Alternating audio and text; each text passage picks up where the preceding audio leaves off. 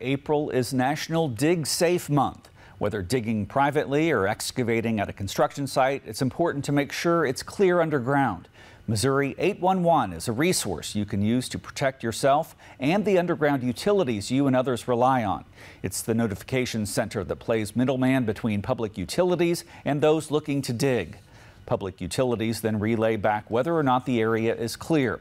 The process works like this. First, you notify Missouri 811 by dialing 811 or placing a locate request on its website at least 3 business days before you plan to dig. Then Missouri 811 will notify any public utility companies within your dig site while you wait the required time. The utilities will then locate and mark their lines or provide an all clear notification if none is present. Then, after you confirm the marks and status of the utilities, you're clear to start digging, carefully. So if you do not request the locate and you proceed with excavation, a few things can happen. Really the thing we're really about in our mission statement is enhancing public safety and preventing damage to underground infrastructure. So that safety aspect, you could get hurt.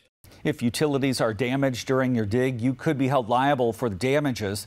It is required by law to contact Missouri 811 before digging. You can do that, again, by dialing 811 or going to the website linked to this story on KTVO.com.